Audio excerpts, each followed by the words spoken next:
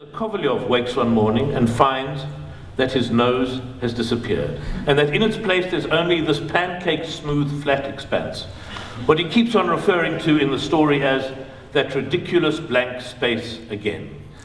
And the story is simply his attempt to trace and replace his nose and get it back onto his face. And he starts off by going to a coffee shop to think what to do, and while he's in the coffee shop, he thinks he recognizes someone crossing the road going into a house.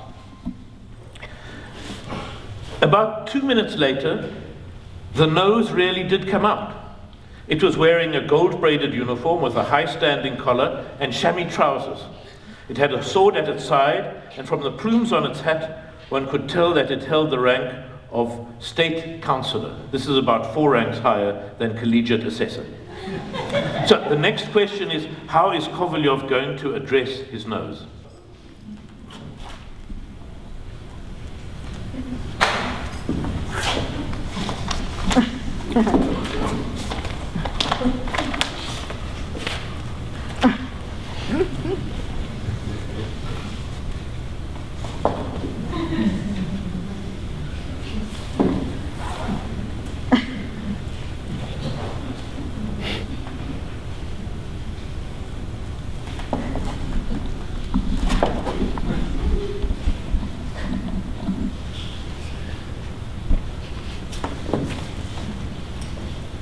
The labyrinth.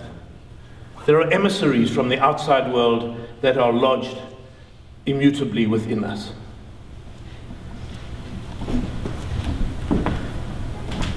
And then the question is, how much of the outside world do we need inside us to make sense of it?